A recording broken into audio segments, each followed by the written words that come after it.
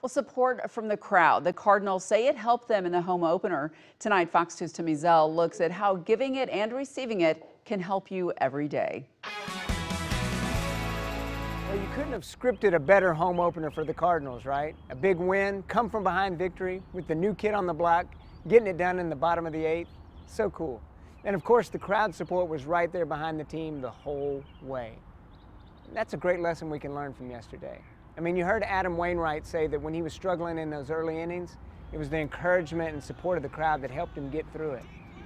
Nolan Arenado, after hitting that game-winning two-run homer in the bottom of the eighth, he got his first ever curtain call, and he gave it the big fist pump. Well, he was excited to receive. He'd never had that kind of affirmation and encouragement before, and he's is excited to receive it. What if we could do that more and more with each other on a daily basis?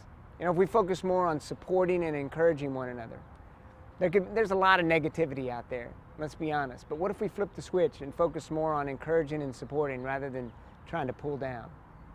Think of the difference we can make. Think about how we could get some of that home opener magic in our daily lives by being a little more supporting and a little more encouraging, focused on cheering one another on. Make a world of difference. Let's give it a try. Have a great day. God bless.